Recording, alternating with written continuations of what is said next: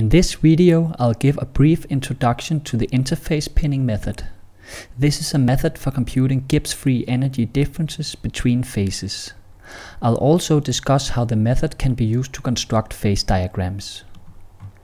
The method is based on a molecular dynamic simulation in an elongated periodic box containing a crystal phase and a liquid phase and two interfaces.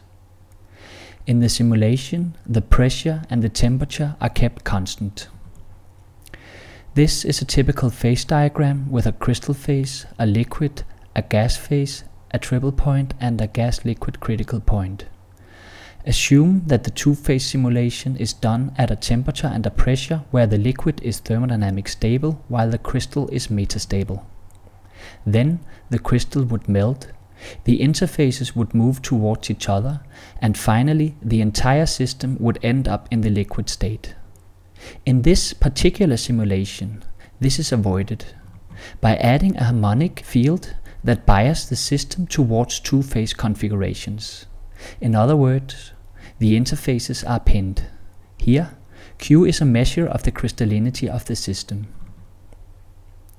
The difference in chemical potential between the two phases can now be determined by the average force that the applied field exerts on the system. To construct phase diagrams, we have to determine where the crystal and the liquid have the same chemical potential. This can be done by using Newton's root-finding method. The required derivatives are given by standard thermodynamic relations. We can either follow an isotherm or an isobar. Along an isotherm, the next pressure in a series of iterations is given by the upper equation. The lower equation gives the temperatures along an isobar.